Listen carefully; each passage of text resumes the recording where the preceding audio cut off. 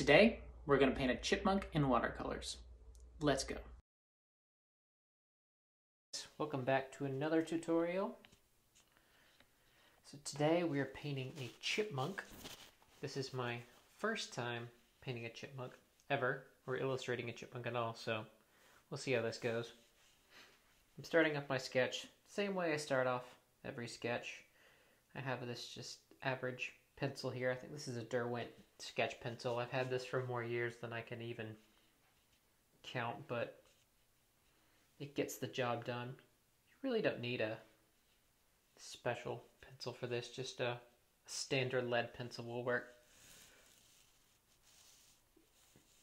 I like to put a sketch down, and then I'll go in with a mechanical pencil and sharpen the details.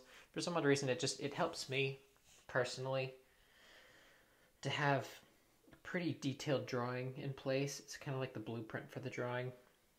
I might experiment with just skipping this phase altogether in the future, but for now, it kind of gets the job done. It's what I've always done, and that's just part of my workflow. But this chipmunk is affectionately called Chippy. Now I am using a reference photo here from Unsplash by James Lee. Go check out his work, some beautiful photography by James. But this chipmunk is called Chippy. He lives on my front porch. Well, doesn't live, but he comes to visit, and he is there all the time. He'll sit there with his little paws kind of up to his mouth, and he'll just sit there for, a few minutes at a time. It took us a while to figure out that Chippy was actually more than one chipmunk, because we thought it was one, and then he would vary in shape and size, and I was like, okay, we've got more than one chipmunk here. Jumping into the painting now, I like to outline all my paintings first, kind of start the shadows, start the details. That kind of just helps me. If I can start out cautiously rather than just throwing a bunch of paint down. You don't normally want to throw down a bunch of paint, specifically with this detailed style that I enjoy. If you do that, you're kind of going to destroy your depth. You'll just end up with this blob that's all one color. So you want to start kind of slowly. I like to usually outline the shadows, the shapes, the lines, and then you can kind of get water and you can just blend that in. And if you need to add more paint later, you can do that, but it's easier to add more paint than to take it away later. Just remember that. So I like to start with caution. And all these brush strokes, particularly on this painting, I'm trying to give the impression of fur. So we've got these little rows of fur here. When drawing fur, you don't have to show every single bit. You just got to have little tufts here and there. Just kind of remind the viewer that this little animal's made of fur. A nice way to kind of join that fur together is to fan it out. So the fur in his back and the fur in his belly are both sticking out, but to make sure you have kind of a nice little transition, you have this little fan. You kind of fan it out across his body. Alright, so I blended that together just because I had a bunch of very harsh lines, and I got some water, and now we kind of added some overall color to it. I'm going to let that dry a little bit, and I'm going to go in with some shadows, outline some of these darker spots on his belly, kind of color his feet in. I'm going to do another tutorial on shadows pretty soon, but shadows really do just transform your painting. If you get shadows right, man, really will just transfer your art. And I remember when I discovered that, and it's a game changer. All paintings are really just, the best paintings are composed of light and shadow. If you can master that, even without details, you already have a detailed painting. Now, his tail is pretty interesting because you don't want it to look too fluffy. Their tails are kind of fluffy, but you don't want to, it's also very thin fur. So you don't want to make it look, it's not like a foxtail, it's not full. It's like a lot of very thin fur. So now I'm going to go back, add more kind of fanning, a few more little fur strokes. A little pro tip, if you want to create that look of fur. Get your brush, kind of mash it in the palm of your hand, fray it out a little bit, and then you've got this nice little fur look, and then you can create some little details with it. You could also buy a fan brush, but I mean, you know, I'm working with what I've got. That's what I've always done. It works for me. Not 100% sure these are even watercolor brushes, but it's the thing about painting.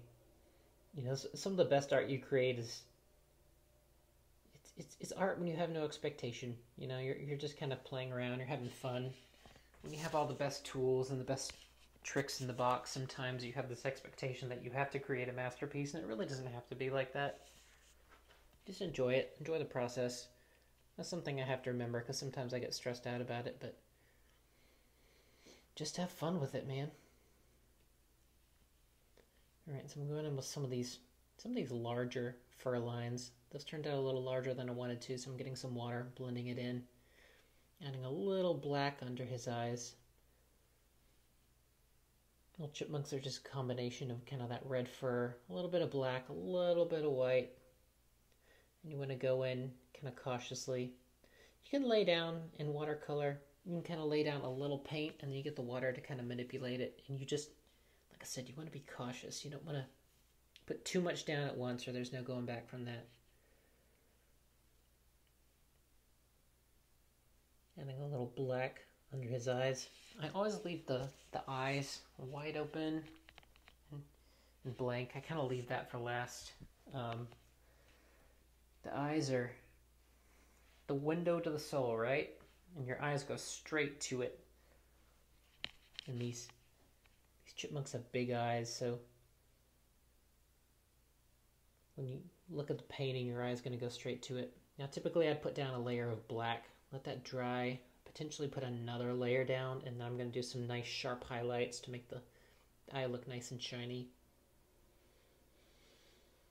So I'm adding some of these little fur lines here, those little black lines, and then adding a little more texture to the fur here. Typically I'd let that dry. I was kind of really going for it, trying to make this fast. I don't have a lot of time to paint, so when I do paint, I really have to marathon it. I have a small window which I can do it. I'd recommend, if you're trying this, that you either have a blow dryer, kind of expedite that process, or you just walk away, take a break, come back, and let it dry in between, because that'll make the paint a lot easier to work with when you're putting down another layer.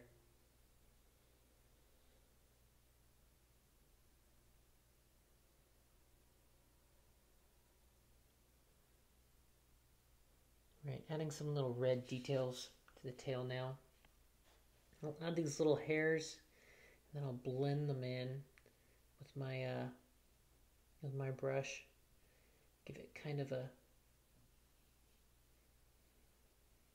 more of a tint look, and you won't have these. Give it kind of a red tint instead of these very, very sharp hairs.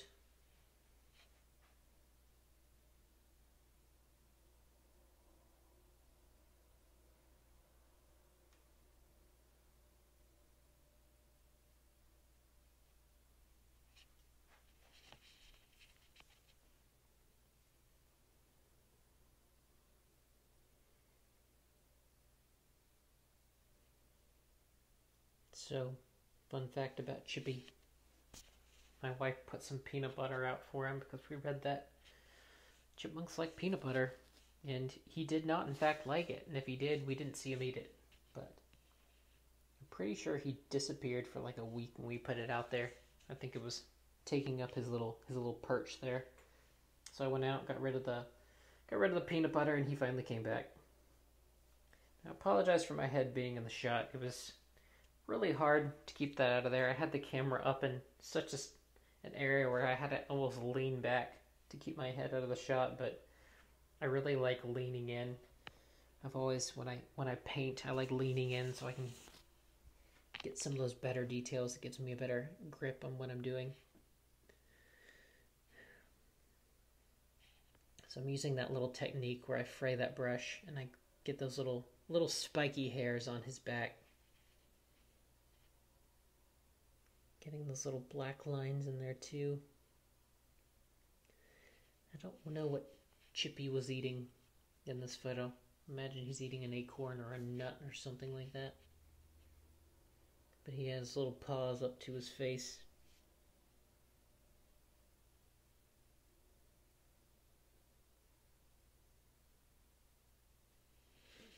Now, as a disclaimer, I do put some details in this painting that are not included in the video.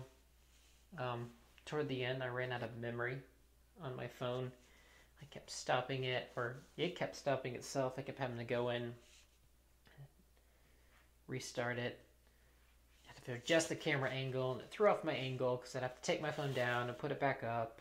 I kept going on my phone trying to delete old files, things I thought I didn't need anymore just to make space. And it just didn't work out, but I got the bulk of the painting included in the video, so I also got a thumb drive, so hopefully that doesn't happen again in the future. Adding some nice vivid shadows here. The reference photo had some really dark shadows under his chin, so working hard to get those right. Black in watercolor never quite dries. It's never as vivid as you think it's going to be. You put it down and you might think it's really sharp. Well, it's going to dry as basically kind of a charcoal gray. So you either have to keep going, just keep applying layers, or yeah, that's probably it, honestly. I'm not sure there's a darker black.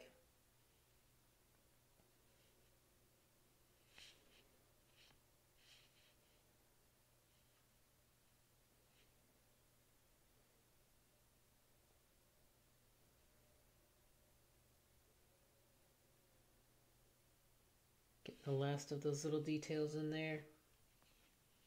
Chippy is just about ready to go. When you do shine in the eyes, I'm going to add some little splotches of white. And when it comes to watercolor, you have to really just stick your brush directly in the tube of paint and lay it down pretty thickly. And when you put down that shine, it's you've got to be kind of arbitrary about it. You can't do like really round reflections. So I'm going in there, just kind of outlining that eye, sharpening it up, and that's about it. Thank you so much for watching. I hope you enjoyed this video.